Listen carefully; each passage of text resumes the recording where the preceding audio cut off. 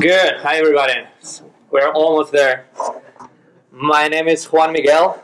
I am at the Technical University of Munich with Professor Burkhard Ross. I guess some of you know him.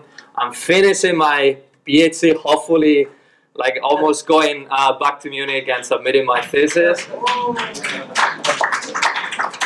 And yeah, and also the creator, together with Jorge Campos, of the tagtog tool, which is an annotation tool. We have seen a couple of them here, and I'm gonna present tagtog today.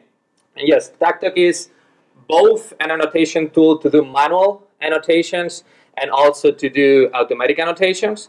We have an extensive REST API that we have also co-developed in the last BLA hackathons here.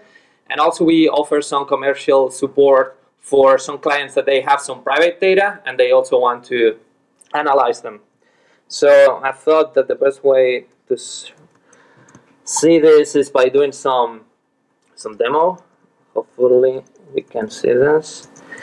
And we want to make this very simple so that you can give in any type of document that you want. We also support quite extensively PubMed or PubMed Central. And when you upload a document,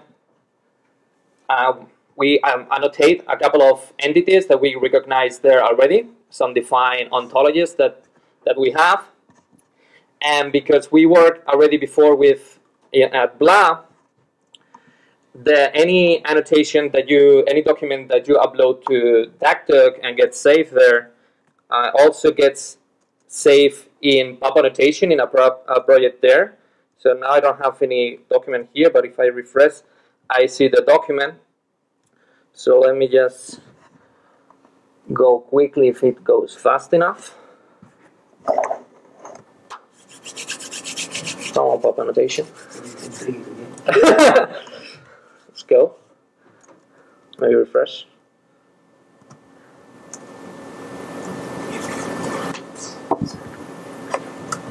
Alright.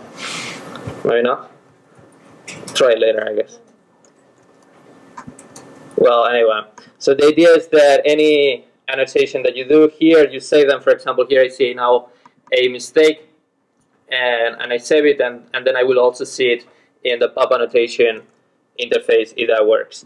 And the way we did this is by creating a hook in the interface that you put in your account data for username, project name, and password for PubAnnotation, and that's actually going to be one of the goals for this hackathon. That at the moment, PubAnnotation uses basic authentication, and at the moment to facilitate the life of our users, not to ask the password repeatedly. We save the password, but we save it honestly now in plain text, so not encrypted. And we were thinking to co-develop some kind of OpenID system or OAuth2, something that will work for any user. And then also that we support in this is that since it's an annotation tool, you can define any entity or relationship that you want to annotate, or also some annotation guidelines. Or even some people were commented before that some of the sections you want to annotate. So now there's done, for example, the abstract, or you only care about the results and stuff. And we also provide support for that. We also provide support for PubMed Central. And we also show the figures and the figure captions. And we link the figures. And also something that we do is, if you define, for example, now a new entity, and I say, I'm going to save it human state, and I hope that works now, of automatic learning. So like I have jet lag, coming from the example of Lars. And hopefully I can learn this now if I change the type to human state and save it. Now as with a hyphen, and let's say who else as get lag. Hopefully this works now. Oh, that was fine. Didn't work. But the idea is that it gets annotated once you put it in, and we worked already before with for example, I don't know if I can show it well with Flybase to do annotations of fly gene names and protein names, and then we were also working very recently for doing recognitions of mutations, variations, and something that also like the previous presenter, that you have this interactive system. So the idea is essentially the same, that the machine makes some predictions, it makes some mistakes, always typically, and then the human annotator corrects those.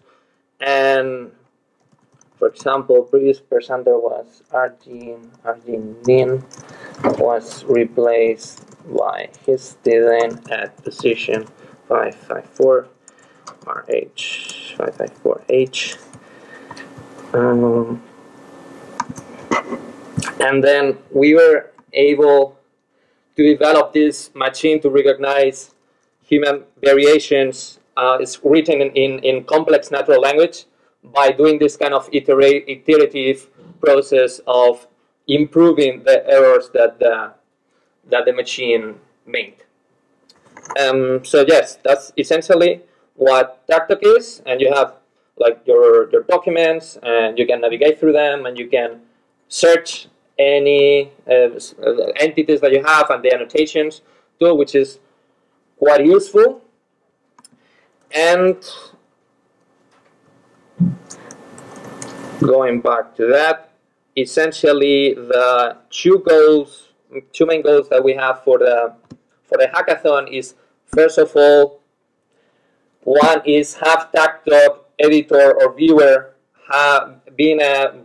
supporting the interface of PubAnnotation, so that every PubAnnotation annotation or resource can be viewed on tagtog just by sending a link, and also being able to save annotations there and then push them directly automatically as well to PubAnnotation. And the goal too was to co-develop this OpenID based authentication. So that's it. Thank you.